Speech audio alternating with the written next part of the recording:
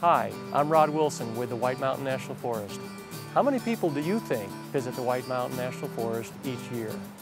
100,000, 700,000, 1 million, or 7 million? The answer is coming up.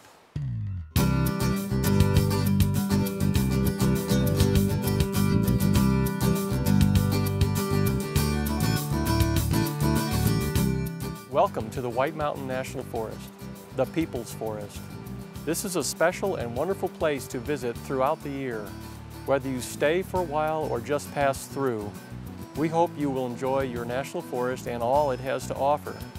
Camping, canoeing, hiking and fishing, along with skiing, snowmobiling, and mountain climbing are just a few of the possibilities. You'll find campgrounds, hiking trails, scenic drives, historic places, and plenty of space to sit back and relax. Now, are you ready for the answer to our question? How many visitors do you think visit the White Mountain National Forest each year? If you said 7 million, you were right. This is the approximate number of visitors each year that come to enjoy the mountains, rivers, trails, natural beauty, and cultural wonders of this area.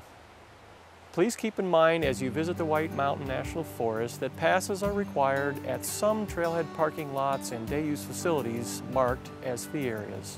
You can purchase a full-year pass directly from the Forest Service at ranger stations throughout the White Mountains, from many vendors in the area, or online at the Forest Service website.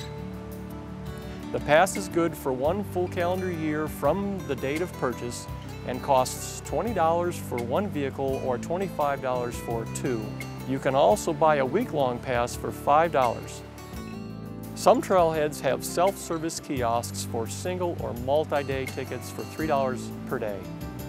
Almost all the proceeds from these passes stay in the forest and are used for improving your experience.